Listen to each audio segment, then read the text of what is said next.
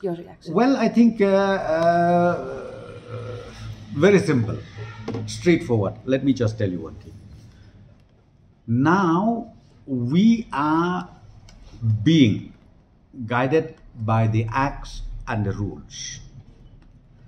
Those days, see, because we really wanted to make sure that Lokayukta is in place, start functioning, in spite of the fact of huge shortage of officers that we have. Ultimately, we managed somehow to again reappoint those retired officials. So Lokayukta started functioning, and it is functioning till now also. But let me just tell you one thing. The rules and the act says very clearly, it should be the serving officers. The post should be appointed, none other than the serving officers. So accordingly, we did that. But I saw the demand number one of BPP is that reinstate those two or something. Is that? Yes. Reinstate it. Or, okay. All the three. Otherwise, will be on the street. I would like to ask from them, on what basis? Reinstate for what? On what basis? Because now we already have a full-fledged serving officers in all these three posts. We already fill it up. And they were only on contractual basis. So, for what? I really don't understand. Why do they have to, go to the street and say all this? We have seen the letters sent by them. We have studied it, everything. And then we have already clarified also. That is like this. These are the rules, blah, blah, blah. So we have done it. So I don't see anything wrong at all with the decision taken by the government to bring in serving officers to these important three posts. I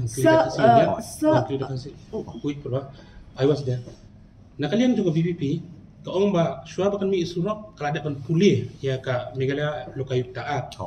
But kat kum ka at, kaong ba omday retired lane ki serving officer, hendrai gi officer gi badai ki badan ya kata kaju kerdan kat kum ba mention hapok ka at.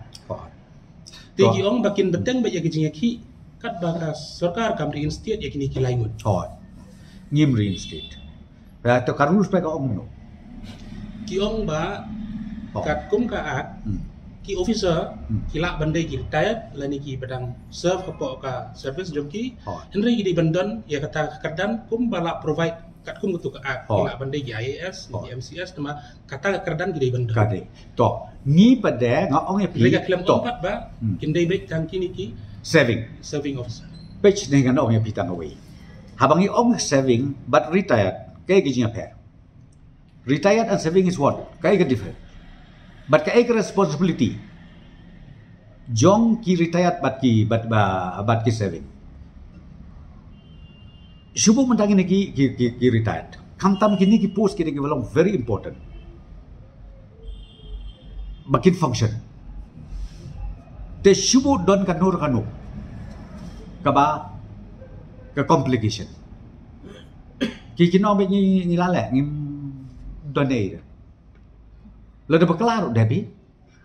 Kepala adbes kalau nggak sukarkan sesu. Pun no. And lagi saving officers, we can't do that. Nampak balik you? Keputusan sekadar. Kumno ban Treh, berpinbut ya kerul jika aj. Tik patik, ban lek berkelam long. Namanya kumau pinbut sen. Anh lại trong thay là lòng mình đây thì cũng ki full-fledged employees plus thu cái responsibility cái trong ki cái number two cái point number two Habangi ai ki saving officers. Ngi save ru. Haga jaka bingin ai aki de salary. Ngi ai aki TADA. Sitting fees. Takata labia. Ndai ba ai aki de tulop. Te hang taru ngong pi kala man toy sibun. Te dai pi deng dau ngong pi ngi dala syong ba ngi la sani lut na dong sodong.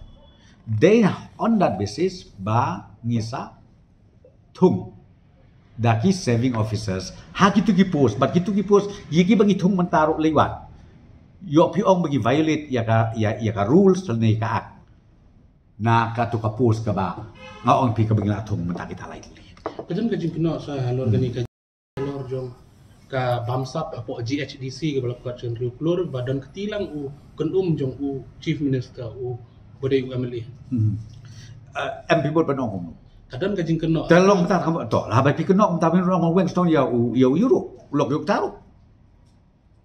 atau Lokayukta the way balai ta kita lai ngoten you see di kamlong ni namar kini ne ki employees ki ba ha u Lokayukta